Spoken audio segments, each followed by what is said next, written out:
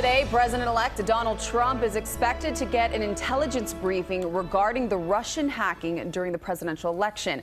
The briefing will take place at Trump Tower, and Mr. Trump has cast doubt on the conclusion that U.S. intelligence agencies have made that Russia hacked Democratic Party computers.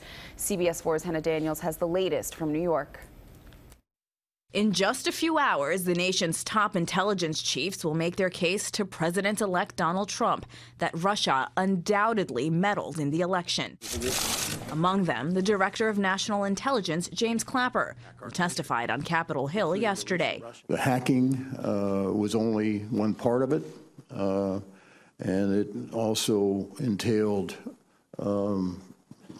classical propaganda, disinformation, fake news. CBS News has learned the moves were intended to hurt Hillary Clinton's candidacy and that U.S. investigators have intercepts of Russian officials expressing pleasure after Trump won.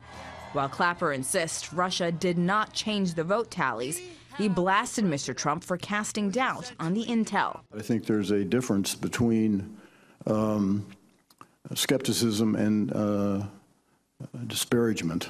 Trump questioned the findings again yesterday, writing in one Twitter post, "So how and why are they so sure about hacking if they never even requested an examination of the computer servers?" CIA Director John Brennan, who will also brief Trump today, says he's hopeful his attitude will change. Let's see what happens post-inauguration day. A day after signaling he'd leave the job vacant, Mr. Trump now plans to nominate former Indiana Senator Dan Coats as his Director of National Intelligence.